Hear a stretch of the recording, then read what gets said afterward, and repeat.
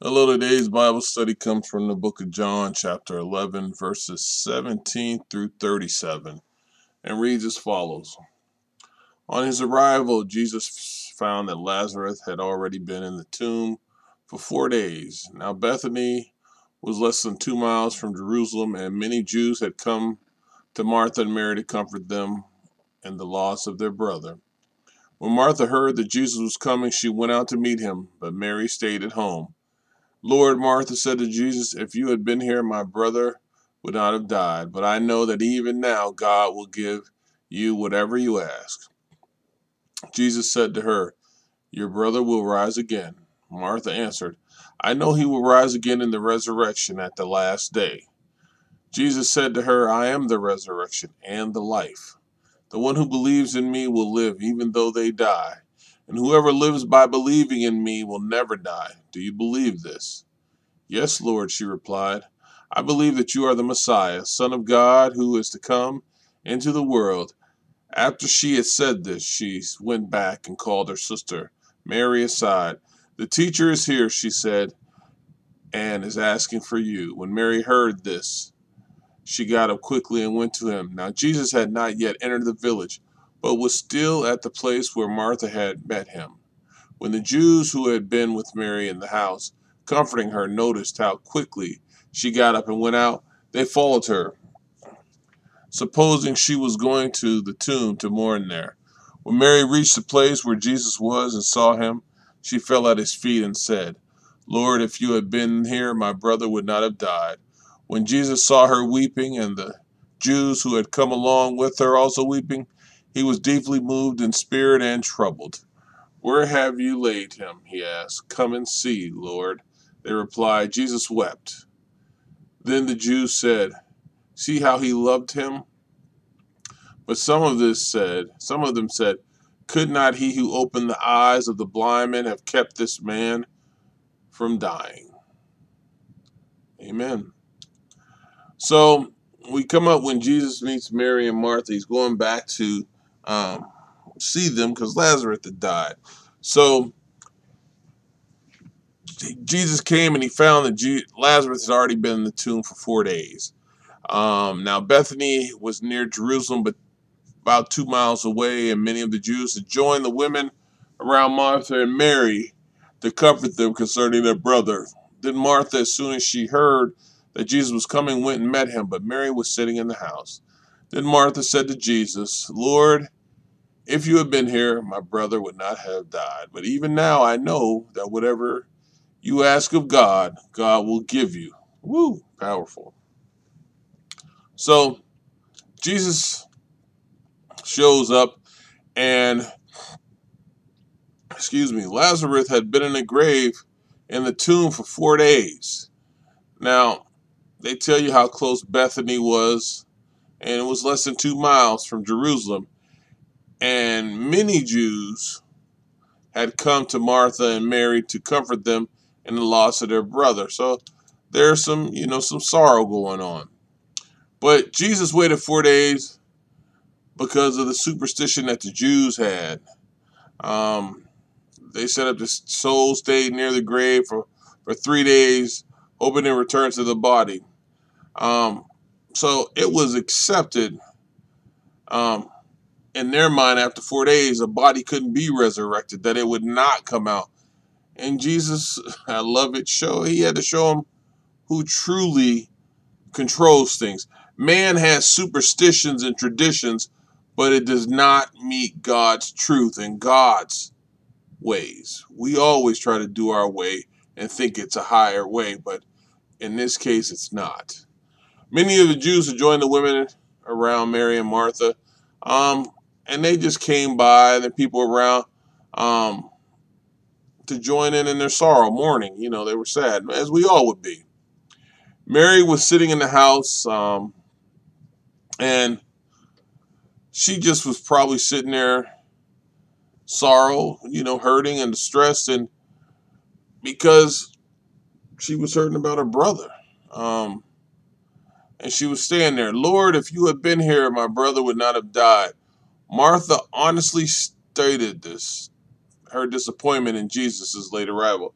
She was saying, hey, if you would have been here, it wouldn't have happened. But what she left out, she had faith that if he would have been there, but what she left out is, now where's your faith because he wasn't there?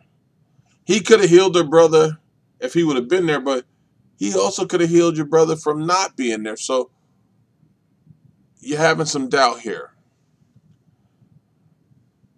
She didn't probably even think that he was going to raise Lazarus, but Jesus was working, and as he always did, as he told the disciples before he came to the situation, this is going to be for the glory of God.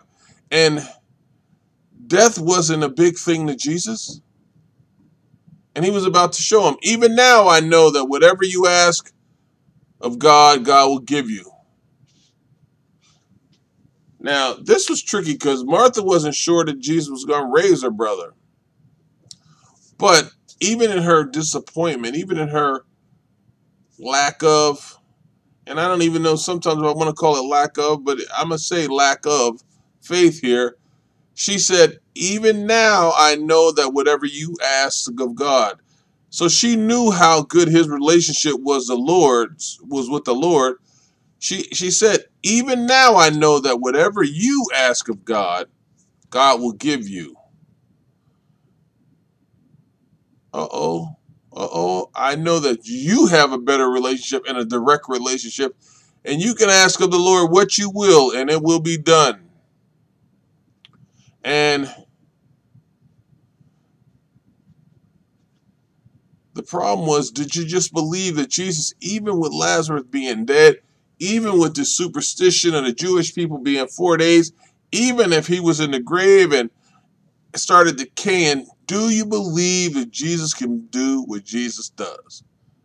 So Jesus says to her, your brother will rise again, Martha, will rise again. And Martha said to him, I know that he will rise again in the resurrection at the last day. This is important.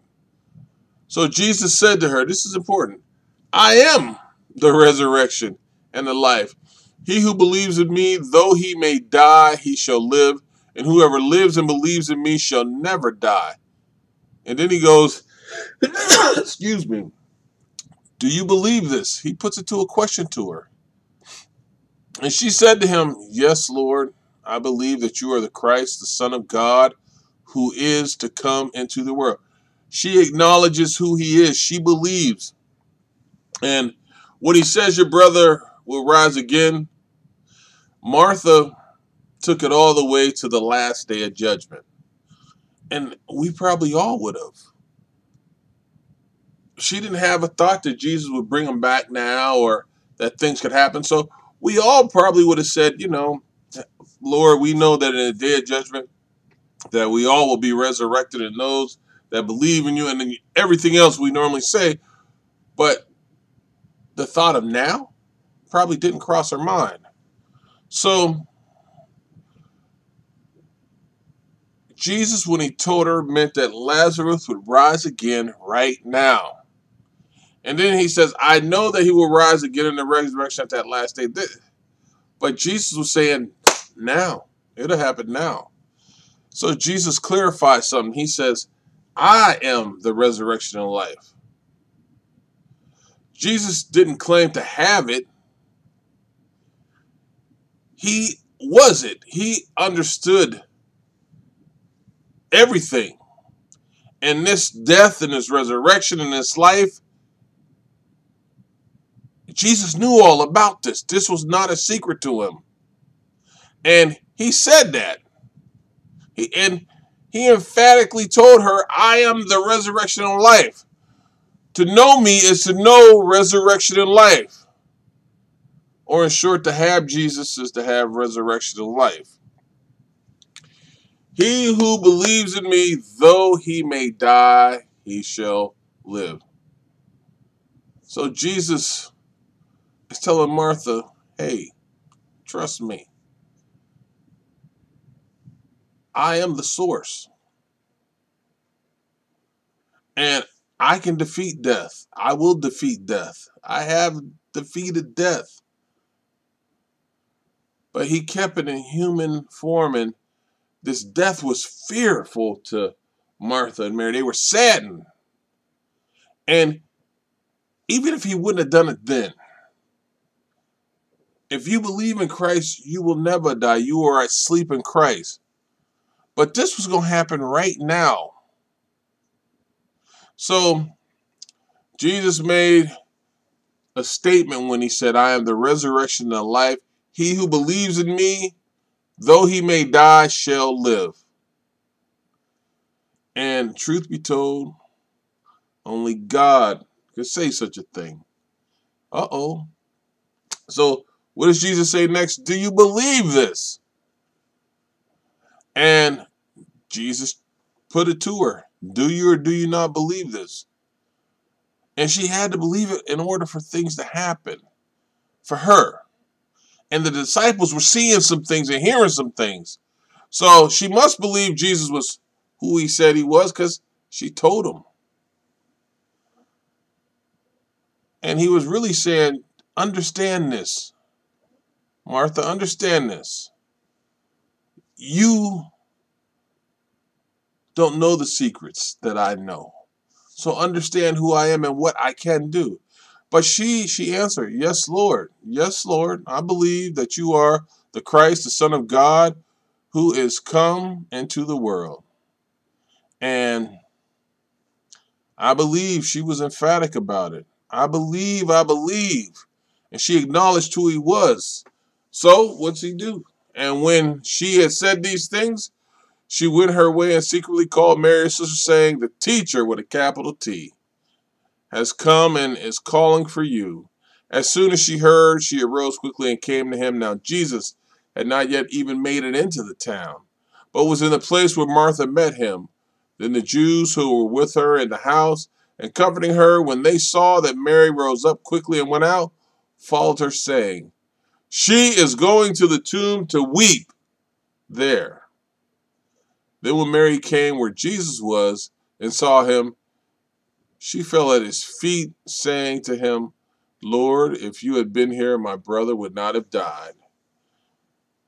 So she went in her way and secretly called Mary to her. She told exactly why. We aren't told exactly why she went, okay? But she went. The teacher has come. She speaks to knowing that Jesus is the true teacher, the only teacher. He was teaching them a lesson here even. As soon as she heard that, she arose quickly and came to him. Martha told Mary that Jesus was asking for her, and he was. Or he was pretty much saying, Mary, come to me. Come see me. I'm here. You know I love you, Martha and Lazarus. Come to me. So my brother would not have died. Oof. I would like to just say that they were hurting. So they were telling them, if you'd have been here, my brother wouldn't have died. But they could have said, in their faith also, their faith walk, Jesus, we know if you would have been here, he would not have died. This is a hard one because they're in mourning, but it sounds like their faith is moving as it's growing. And we need it to grow. We want it to grow, and it is. I love it. So when you get to it, when Jesus saw her weeping, it moved Jesus. Jesus has compassion for us. He loves us. And they see the tears that we cry. And he knew that they were hurting. And even the Jews that came with them were weeping. So they didn't even hold back the tears. It was the morning time. They were hurting. So Jesus saw her weeping and Jesus wept. See, in my mind, Mary and Martha and the Jews were weeping because of the fact that somebody had died. And when Jesus felt that, it was in his spirit. He groaned in the spirit, and he was troubled. And then you describe Jesus when he wept in 11:36. It says Jesus wept. But this was because Jesus was moved.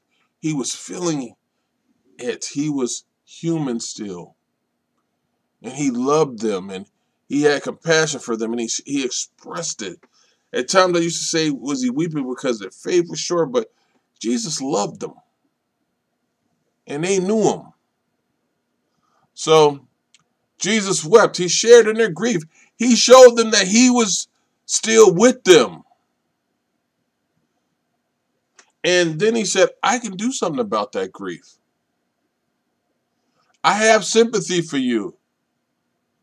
There are things that I can do to help you. And after he groaned and wept himself, he was moved. Ooh, man. And then what does Jesus do? Jesus wept, and the Jews said, uh-oh, now here's another thing. We get to see his love and compassion for us. The disciples learned about it. The Jews learned about it. Martha and Mary learned about it.